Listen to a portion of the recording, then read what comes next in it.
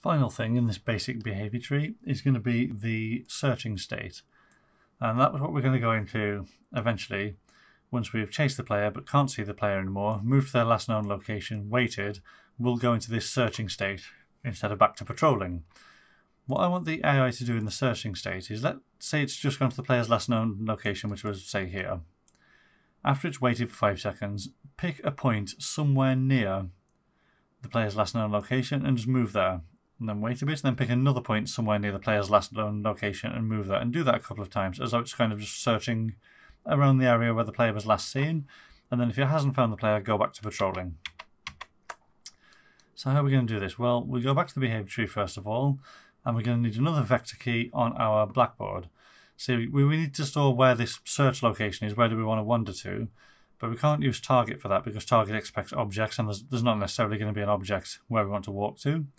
We don't want to just overwrite player last known position because, well, we need player's last known position to work out where our search point is first of all.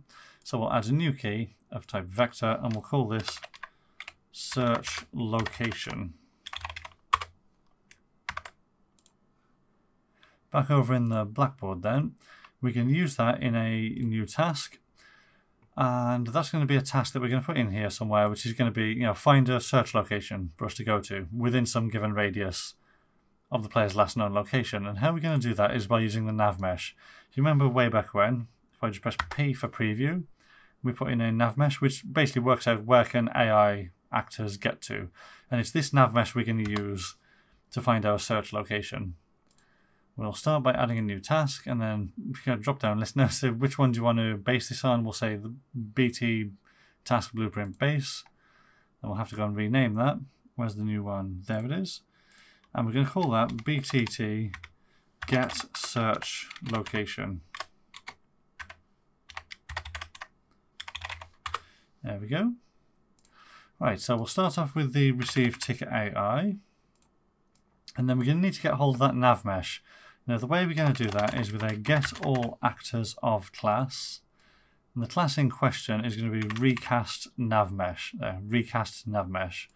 That will basically give you access to an array with all the nav meshes in. Now there's only going to be one in our level. So we can just do a get on that array and just get element 0, which will be the nav mesh that we made in the first place.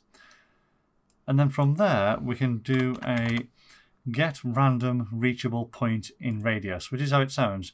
You give it some origin point, give it some radius, and it will find another location which can be reached by the AI that is within this radius of this origin point.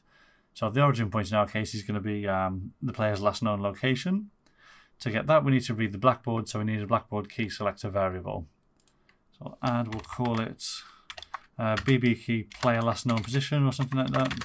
Player last known pause, that'll do. It needs to be of type Blackboard Key Selector and be public instance editable. Then we can drag that into here. Search for a get Blackboard value as vector, because that's what player's last known location is. Put that into there, and then when we go back to the behavior tree, we'll set that to the right Blackboard key. Now radius, like when we did our walk speed one, I could just hard code a number in here, but I could also just turn this into a variable with promote to variable, and we'll call this something like search radius. Move that over there, and we'll also make that a public instance editable variable. Now what I'm also going to do is compile that and just change the default not to be 0. We'll put it on something like 500. Otherwise, if we had a search radius of 0, the AI might not move anywhere, and it might not be immediately obvious to us that that's the bug that's causing it, that we have 0 search radius. So best to give it a decent sized default value. Okay, so now this has found a random location, or at least tried to. This pin here will give us Boolean true or false as to whether this actually worked or not. We want to store that back in that new Blackboard key that we just made. So that'll be a new variable, BB key search location. Open the I next to that to make it editable in the behavior tree, and then we'll grab this, do this time a set Blackboard key as vector, so we're storing something into the Blackboard, and it's going to be the search location that was found, and again we'll wire that up to the right actual Blackboard key over in the behavior tree. Now, because this returns a true false as to whether it works, we can use that in our finish execute. Put finish execute in, then we can put the Boolean value into there. So the whole task will either fail or succeed, depending on whether this get random reachable point in radius failed or succeeded. So if this failed, we won't bother trying to walk there. I don't think we have any other branches of execution here. No, that's fine. So what we need to do now is just go and adjust the behavior tree a little bit. Now, because remember I said I want it to pick a random point near to the player's last known location, walk to it, wait, then pick another one, walk to it. So it's going to do a set of tasks a certain number of times, like however many times you want it to wander around point to point to point, let's say 3 times. We can have a sequence and then tell that sequence to loop 3 times. So I'll add a composite sequence, right click on our sequence and go add decorator loop, and it defaults to loop 3 times, but you can select it and then change that if you want to. Now, what do we want it to do 3 times? Well, first of all, that task we've just made, the get search location, there it is. And before I forget, let's highlight this task and set up the Blackboard Key Selector. So BB key player last known, oh, I spelled that wrong. Player last known is that. BB key search location is that one, search location. Search radius 500, I'll leave it on 500 and we'll change it if it doesn't look like it's working. Okay, so what do we want to do? So you've obtained a search location. Let's move to it. Use the move to task. And again, we need to remember to select that task and set the Blackboard key. So on the Blackboard, what key represents the thing we want to move to? Well, in this case, it's search location. And then I'm just going to have a wait of something like 2 seconds. There we go. And then this whole process will loop. Again, it will go around 3 times. Now, let's just give these some sensible names. So that can be get search location, move to, I'll rename that to move to search location, and then wait is fairly self-explanatory. And then what's going to happen when that sequence is done? So if we've run through this whole thing 3 times and we're still in the searching state, just go back to the patrol state using that task that we made up. BTT set state. Then on BTT set state, it is the state key that we're setting, and we're setting it to patrolling.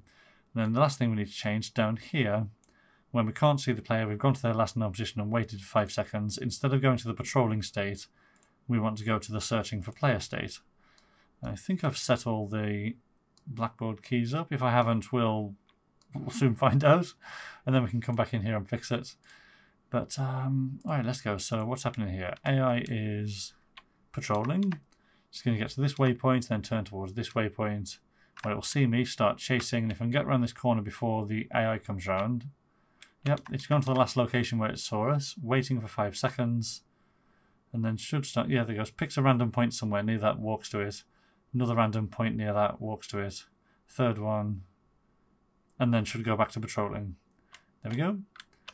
Let's see me again, and I'll try to... Where have you stopped? Oh, where have you gone? I'll try to get it so that while it's doing... I think I got it then. While it was doing its random walking. Okay, so you're searching for me.